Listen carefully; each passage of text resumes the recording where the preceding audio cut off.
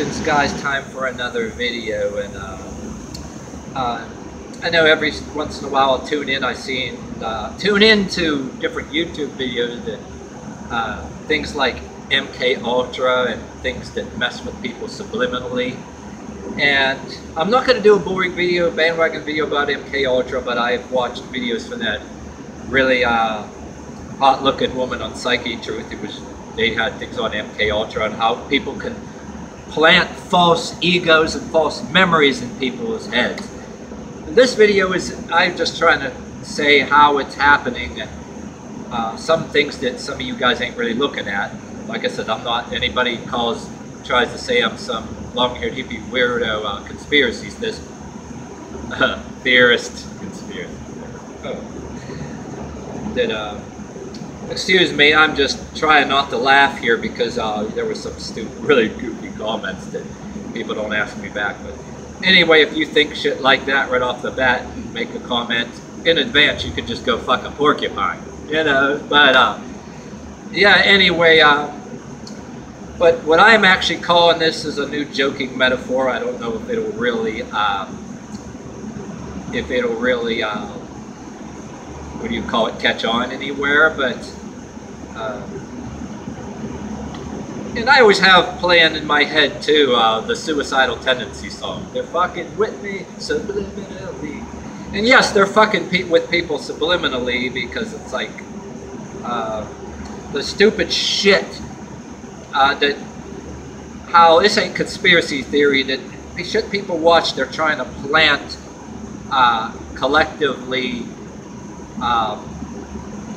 emotions in people's head and make it cool to wah, you know.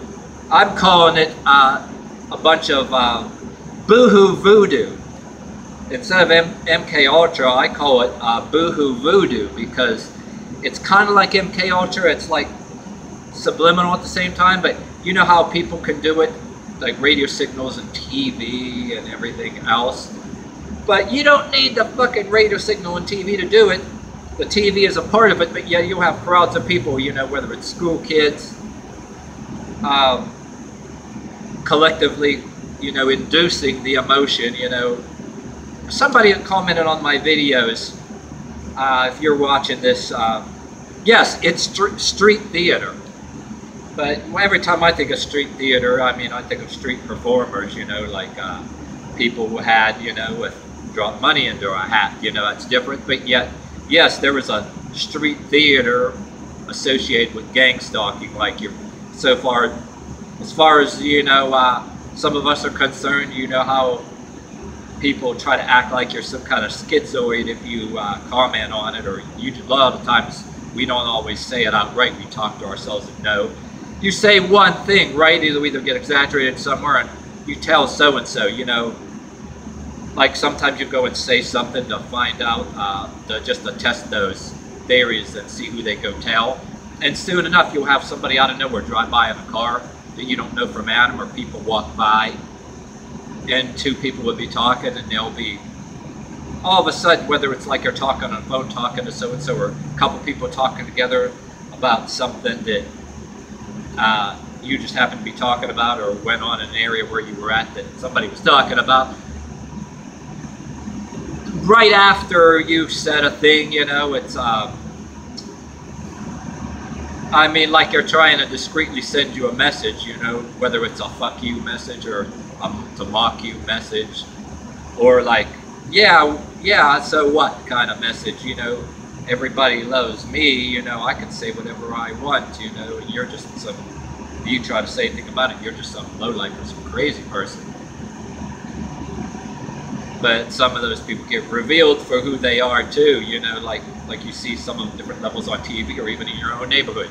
So they'll say you're crazy, and once in a while you'll read that they got in some kind of trouble for whether either beating their wife or some kind of fraud, or accusing somebody else of being on or selling drugs, and they or one of their relatives that makes the news or newspaper that they got caught with drugs, you know. It's called, like what my girlfriend was talking about, what we talk about parents that we had, you know, projecting their fears and their syndromes onto you, you know what I mean? There's like a type of narcissistic behavior or sociopathic behavior, you know what I mean? It dovetails into the Soundgarden song, Feeling Outshined. You know, that was almost like some family members I had, or my mother, you know, scream, swear, and chain smoke, but yet I'm always reading the Bible, maybe they can correct about Jewish feasts, but yet they still got to chain smoke. The Bible doesn't bring them no peace. All that knowledge don't bring them no peace. It actually makes them more miserable when they got to chain smoke. Well, and there's some cases you'd be seeing things on the Revelation and Apocalypse. It might make some people want to chain smoke, and you see things for what they are, but like in some of my cases, you know, that you do, hey, maybe I'm some long-haired weirdo, I listen to heavy metal, I got things featuring Danzig and all these bands, the crazy shit I do on my YouTube, but yet I try to do good things for mankind. For whatever reason, by believing it, I want to get something fucking done too. But then you'd have a parent or somebody else, ex-coworker, they're feeling outshined, so they want, so even if you were that goody two-shoes, there's the image with the short hair and the t-shirt and shorts, that boyish look. That's the trend now. I think the innocent boyish look is in with the t-shirt and shorts, whether it's the baggy t-shirt and shorts with the sleeves all the way down here and the pants below the knees. You know, you got that boyish look now with the short hair. Different from the, I don't know, the different stuff now that there are people trying to be badass with the clown shorts and hanging down, you know, underwear, shoe, whatever the different things, you know, going on.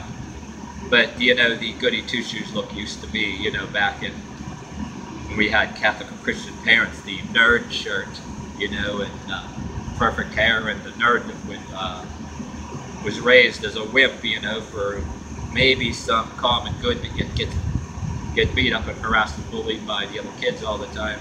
But then your politicians grow up and they have this innocent looking crossover nerd thing, but I don't know, some of them have the nerd shirts, look benevolent, and even wearing pink so they don't look all tough, but they're in authority in there, but yet they do underhanded things. Then you get the ones, politicians and the preachers, you know, they want to show off a real fancy suit, oh, look at me now, or whatever, you know, but